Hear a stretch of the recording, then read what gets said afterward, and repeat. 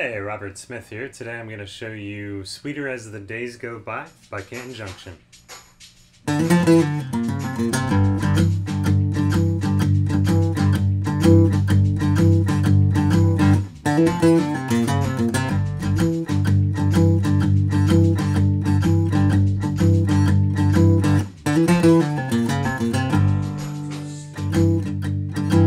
Okay, so first of all, capo, 3rd fret.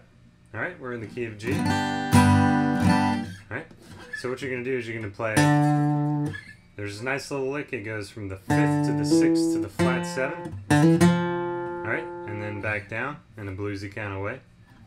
So, fret the 2nd fret, 4th fret, you're going to hammer onto the 4th fret, pull up on that open D string, 4th fret on the A string, pull off to the 2nd fret of the A string, pull off to the open A string, flat 3rd on the 3rd fret of the E string.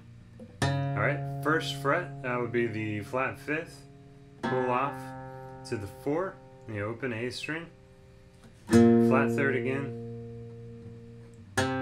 pull up in the A string, and then strike the E string there.